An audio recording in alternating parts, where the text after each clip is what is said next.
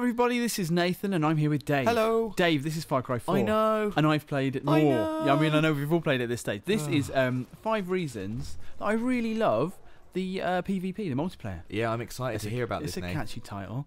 So what you're watching now is me riding an elephant. Of course, it's kind of, it's 2 teams. I think we were playing 6v6.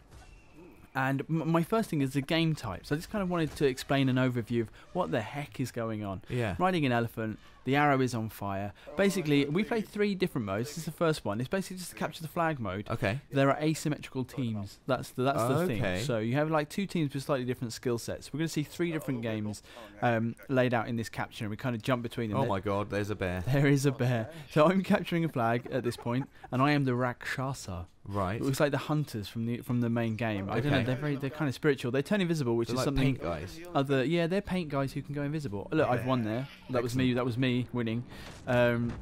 This second mode, you have to fetch. It's basically like I'm trying to think of a Call of Duty equivalent. You grab things which spawn in the wild and you take them back to a particular place. Right. Okay. So I can't remember what that's called. It might be Call of Duty. bomb take. bomb take. Yeah, that's what it's called. So that was me wingsuiting down, grabbing it, and then running back. And again, I'm the Rakshasa. The other ones are the Golden Path. So the Rakshasa they're very nimble and they use arrows. Their arrows are very powerful. We're gonna have more on that in just a second.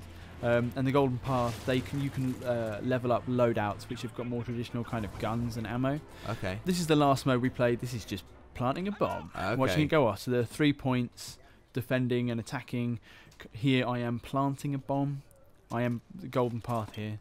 That's why I've got a big machine gun, an AK-47. Someone's going to come and try and sort it out. No, you're not allowed to. One thing I also want to mention is, so you would swap between rounds. You would tend to swap between Golden Path and Rakshasa, and that kind of gives everybody a chance. You know, like so in the mask grabbing mode, for instance.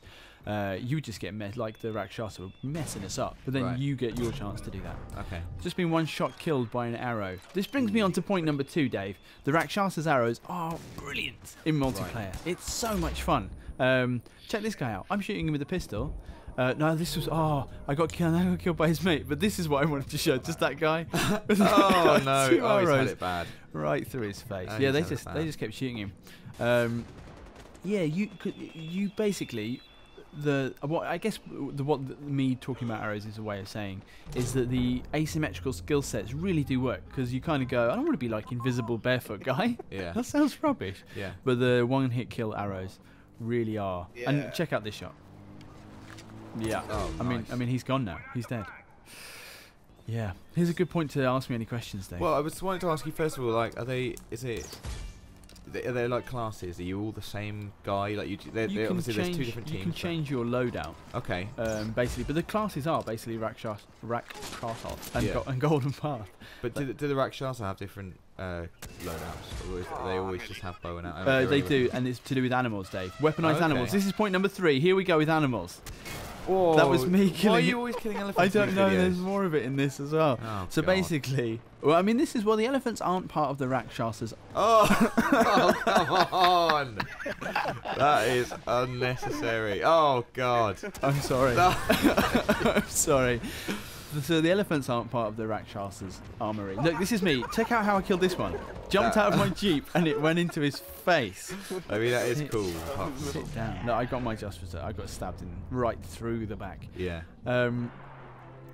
So sorry, I've lost my train of thought. You were talking about weaponized animals. Oh yeah, and look, I tried to do it again.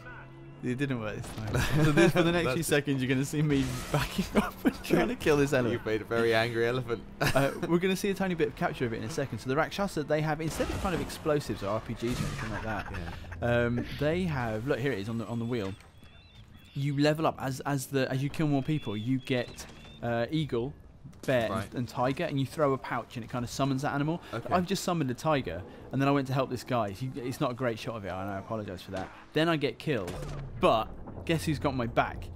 Oh yeah. Yeah, it's the tiger I just spawned. Nice. He actually gets blown up as well, but that's fine. He sacrificed himself for a good cause. And I take it you get points for their kills, the animals. You totally do, yeah. And so this is me getting killed by a tiger. Ah, nasty. Yeah, horrible. So in terms of like classes, yeah, I mean, I don't know how you could you get different arrow types. I'm really sorry about this bit. You get different arrow types as the Rakshasa, and obviously those animals level up as you go through, but I don't think you've got quite the same kind of loadout. I thought he might be able to jump. Oh no. Oh, what, like Dumbo? Right by another one. But the good news is, is, like, I'm getting out of here. The good news is I was able to just jump straight on this one and carrying on my way. And this guy was hardy. Check this out. I mean, I rode this guy to. Oh, I'm playing the mode here where I want to defuse that bomb. He's fine. He is fine. He's furious. So I take it like the elephants, for instance, still like throw enemies and stuff like in multiplayer as they do in the single player. They're very powerful, but they're kind of neutral agents. They're not like the bears, the tigers, and the eagles. How big are the maps? Are they, you know, they can. They are sizable. We're going to get onto that when we talk about the wingsuits. Okay. Here I am going to talk. I'm going to go from animals. Someone has weaponized a bear against me. We're going to talk about the RPG, Dave, which is my point number, whatever we're on now. Yeah. Well, I think it's number 3. What I like about this clip is, once I've killed the bear, the 2 people you're about to see me kill are Andy and Mike from outside Xbox, who are playing on the other side from me. Look at them both looking at you. There they are, and I execute them both, one by one. Boots. I'm pretty sure that's them. Only from the cries that came from the other side of the table, they were both annoyed at that point. So I'm hoping it's them. This is my favourite RPG shot that I did all day. The RPG is obviously like if one side's got animals, you've got to back up with some explosives. That's what I've got. Oh, that's a good shot. Thanks, mate. Right up the elephant's bottom. There are dangers of using RPGs though, Dave. This is a cautionary tale. So. Oh, come on. That's what we should all be. Right in front of you. Yeah, there was. Point at enemy. We are now on to wingsuits. This is my first go at the wingsuit.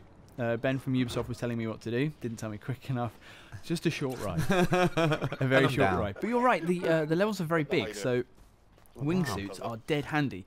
And like, you can kind of get a sense of the size of the maps. And the thing is, like, you want to drive. You know, it's nice because you can drive vehicles around. There are tuk-tuks, buggies, 4x4s. But doing this, like, they tend to be the starting areas, the spawn areas are slightly higher up, and obviously the wingsuit is designed to get you back into the action nice and quickly. There's a bit of skill involved in it as well, which I like. Cool. And you don't feel like you're trudging in from miles and miles away, because you are going to die quite a lot, especially with the arrows being. Oh, team wingsuit, that's pretty cool. Yeah, I know. And like the view is amazing, and also because you can see there, like I'm aiming for that mask. At some points, one of the enemies will kind of come in while you're in the air and grab the mask and start running away, and then like you're tracking him with your remaining kind of descent time. That's cool. That is very cool. I wanted to say as well about these bell towers. We're going to see one at the end, but basically, if you're Rakshasa, if you disable the bell tower, then they can't track you on the radar. So then your invisibility is like very, very powerful. This is just a bit of the third map, just showing how you can kind of jump into one of the different objectives. We spent most of the time in this video in objective B on the bridge, so this is the central one, A. We're going to end on A. Something funny happens at A a bit later on. And I think the final little clip of wingsuiting that we've got, I love wingsuiting, is just to show how powerful it is. If you can get it right on a hill, you can just jump and then you're away. Like, you don't have to be like on a cliff. And I was like, I might go for 10 meters. I went for flipping ages. This like is cool, through a forest. Yeah, and it like that gives you such an advantage. Using the landscape like that, all you have to do is kind of jump in the air and suddenly you're wingsuiting. Don't know how realistic it is, Dave. Yeah, but it was very good. Don't worry about that. So this, I think wingsuits might have been 0.5. Actually, okay. So the size of the levels and wingsuits. This is my last bit of wingsuiting. I just wanted to show you hijacking the signal of a bell tower. So now I am invisible, and I'm gonna so you can wingsuit as a golden path as well, because obviously I'm a golden path here because I've got a gun. Yeah. I'm coming down to point A, and it's a nice illustration of what you can do. It's all kicking off at A. It's the only one we had left. There's a bear on the roof. There is a bear on. I didn't even see the bear on the roof. But if you throw the pouch onto the roof, the bear spawns. He'll get there on the roof. He's called Roof Bear. Roof Bear. So I got done by an eagle, and then I was like, "Oh, the eagle's gone. Thank God, I'm going to be okay. I'm going to get in there." No, and we're going to end the video, Dave, just on Roof Bear.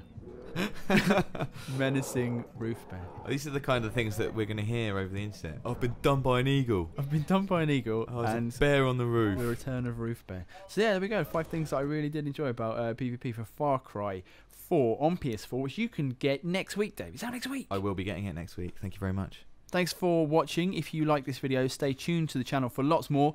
Like this video if you liked it, because that's only polite. And tell us what you thought about Far Cry 4 in the comments.